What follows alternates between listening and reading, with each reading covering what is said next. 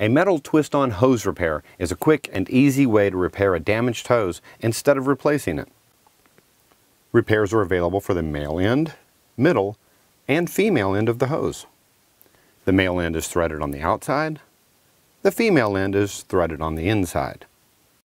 Also, make sure you are using the same size hose repair as the size of your hose. The hose size is determined by the inside diameter. To fix a damaged hose with a metal twist-on hose repair, all you need is a pair of sturdy, sharp scissors. Use the scissors to carefully cut away the damaged section of the hose. Be certain to make a clean, straight cut without jagged edges. Place the metal nut onto the cut hose end.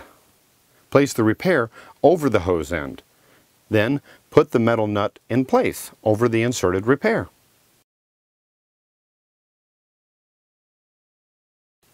That's all there is to it. The repair is now complete and your hose is ready for the garden again. You can follow the same steps to repair the female end or mid-hose damage.